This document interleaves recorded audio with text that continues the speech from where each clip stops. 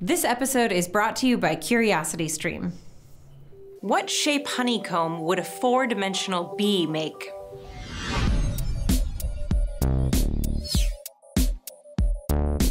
Let's start with good old three-dimensional honeybees. Why is there a hexagonal structure in their honeycombs? Why not squares or asymmetrical blobs?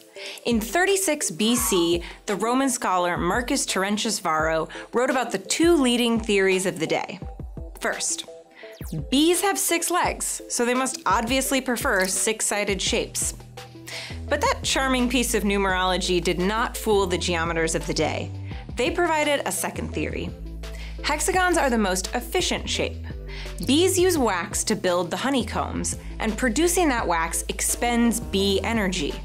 The ideal honeycomb structure is one that minimizes the amount of wax needed while maximizing storage, and the hexagonal structure does this best. The Greek mathematician Pappus of Alexandria gave an argument for the efficiency of hexagons. He believed that there are 3 possible honeycomb patterns: triangles, squares, and hexagons, because bees like symmetry, and they'd only use tilings of regular polygons, shapes with straight sides of equal length and equal angle between them. Triangles, squares, and hexagons are the only regular polygons that tile the plane, cover it without leaving any space. Here's a fun geometry exercise. Show that with a fixed amount of wax, that is, a fixed perimeter length, a single hexagon can hold more honey than 1 square or 1 triangle. In fact, a circle would hold more than any of these. It has the best perimeter to area ratio, but you can't arrange equal-sized circles to entirely fill the plane. Among the options that tile the plane, hexagons are the most efficient. But there are many possible honeycomb shapes besides squares, triangles, and hexagons. How can we convert the question of efficient honeycomb structure into a general and rigorous math problem? We'll draw lines on a 2-dimensional plane to represent the way bees use walls of wax to partition the honeycomb. Let's assume the bees want honey pockets of equal area, so we want to draw the lines on the plane so that they enclose regions of area 1 square centimeter. Remember, the bees want to minimize wax while maximizing honey storage. The mathematical analog of this is minimizing the length of the lines relative to the number of regions with area 1 we're creating. Also, since we're mathematicians, we'll just assume the honeycomb is infinitely large, which means the lines will divide up the entire plane.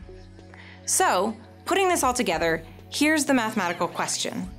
How should one partition the 2-dimensional plane into infinitely many regions with area 1 to minimize the perimeter? For example, we could partition the plane like this, or this, or this, or this, or infinitely many other ways. Which has the smallest perimeter? Here's a technical caveat. Since there are infinitely many regions with area 1, the total perimeter will be infinity no matter what shape we use. We're really interested in minimizing perimeter relative to the number of honey pockets, or cells, enclosed. To calculate that, look within a circle and divide the perimeter by the area of the honey pockets. Then, do the same thing with bigger and bigger circles, taking a limit. We're looking at the ratio of the perimeter to area 1 cells enclosed, and we want to minimize this quantity. And just as Pappus predicted, the hexagonal tiling of the plane minimizes perimeter. But Pappus had simplified the mathematics problem. He assumed that the solution would be a regular polygon. It took another 2,000 years before mathematician Thomas Hales rigorously proved this fact. That name might sound familiar. In our very first episode, we highlighted his proof that this and this are the optimal ways to pack spheres in 3-dimensional space. Improving on Pappus's results, mathematicians had already concluded that honeycombs were the best polygonal tilings, better than this or this, for example. But Hales finished the proof, eliminating tilings like this. He showed that the optimal honeycomb wouldn't have bulging sides. So, 2 millennia later, Pappus's conjecture about the efficiency of hexagonal honeycombs was substantiated with rigorous mathematics. Turns out, bees are acting optimally. Does that mean bees are little math geniuses? Good question, Kelsey. According to English biologist Darcy Wentworth Thompson, everything is the way it is because it got that way. Hey Joe, maybe you can help us with how a biologist would approach this problem. Pappas wrote that the bees selected their hexagonal structure wisely and that they possessed a certain geometrical forethought. Does that imply that there's geometry programmed in a bee's brain? Well, Darwin would explain honeycombs by saying bees must have experimented with squares, triangles, and countless other shapes, and that bees that made hexagons had more energy left to find food, and that somehow they passed this knowledge of measurement and geometry on in their genes. But Thompson had his own way of looking at evolution. He believed Darwin's view that an organism's traits could always and only be explained by selection didn't always get at the root cause. Thompson believed, especially when it came to forms and patterns, you had to bring the laws of physics and math into the mix. Thompson said, sure, efficiently tiled honeycomb gives bees a survival advantage, but if nature's so economical, why insist on building complex systems and patterns through millions of years of strenuous trial and error when math or physics gives a much simpler answer? So bees aren't really doing math at all. It's more like physics is doing math, which is less surprising. Now, so far we've found a mathematical framework that gives us the form we see in nature. We just need a physical process that might produce that framework. And we can see that in a familiar place, bubbles and the physics that controls their shape. In a bubble, the force of air pressure inside is balanced by surface tension pulling on the liquid. Soap films meeting at junctions will always seek out the most mechanically stable arrangement, in which the forces acting on the films are all in balance. For a flat array of identical bubbles, the most mechanically stable pattern that minimizes surface tension is a honeycomb array. The intersection of 4 bubble walls is unstable compared to 3, and they will always rearrange to the lower energy triad. See? A physical process that seeks to reach a stable low energy state is enough to produce this algorithm. This rule of minimal surfaces extends to 3-dimensional bubble stacks as well. But there, things start to get more interesting. Let's apply this idea to higher dimensions. Time to explore a 4D bee. Assume that a 4-dimensional bee makes 4-dimensional honeycombs, but they're arranged in 3-dimensional sheets.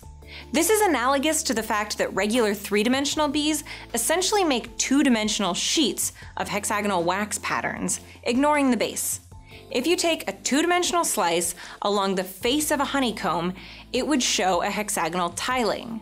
Similarly, if you took a 3-dimensional slice along the 4-dimensional honeycomb, it would show 3D space partitioned into equal volume pockets. The 3-dimensional bees created hexagons because they were the most efficient. They minimized the perimeter relative to the number of Area 1 cells created. In 4 dimensions, the question becomes, how do we partition 3-dimensional space into pockets with volume 1 to minimize the surface area between them? Motivated by soap foam, Lord Kelvin, eponym of the temperature unit Kelvin, asked this question in 1887, and he conjectured this solution. Kelvin's proposed solution is comprised of truncated octahedra, which are formed by taking an octahedron and chopping off all 6 of its corners, but with a slight curve on the hexagonal faces. They neatly pack together, with 4 truncated octahedra meeting at each vertex. It's a beautifully simple honeycomb, but unfortunately suboptimal. In 1993, physicists Dennis Ware and Robert Phelan discovered a way to partition 3-dimensional space into pockets with volume 1 that has a slightly smaller surface area than Kelvin's structure. The Ware-Phelan structure is more complicated than Kelvin's. It uses 2 different equal volume shapes: the truncated hexagonal trapezohedron and the pyritohedron, each with a slight curve on some of the faces. The Ware-Phelan structure has less surface area than the Kelvin structure by a whopping 0.3%.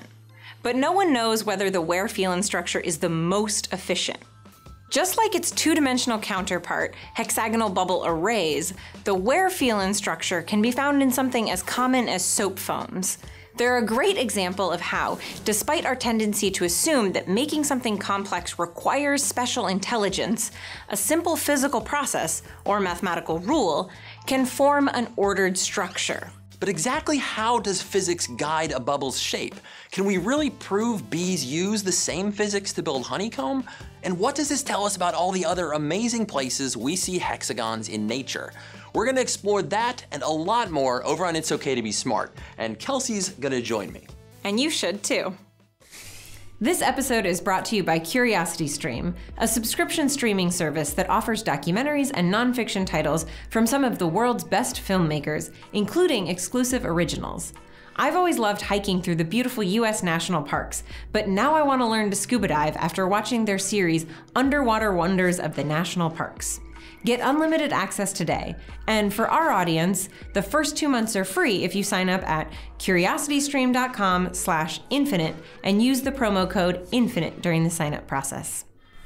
Wow, we asked you all to send in ideas for topics you'd like to see covered, and you certainly delivered. There were tons of great ideas covering a wide range of mathematics. It kind of looked like a math library exploded inside our email, in a good way. Several of you, Crom, Brendan, and Zenten, mentioned type theory and even homotopy type theory. That could be a really fun topic to explore and is definitely one I'd like to learn more about. There were actually a lot of topics that sit at the intersection of mathematics and computer science. Morton suggested P equals NP, and Daniel suggested Kolmogorov complexity. Yuval and several others suggested topics in the foundations of mathematics. I love this topic. It has math, philosophy, and human drama. It's definitely something we'd like to tackle in a few episodes. There were a ton of other great ideas, way too many for us to mention. If you encounter other things that you'd like an Infinite Series perspective on, email us at pbsinfiniteseries@gmail.com.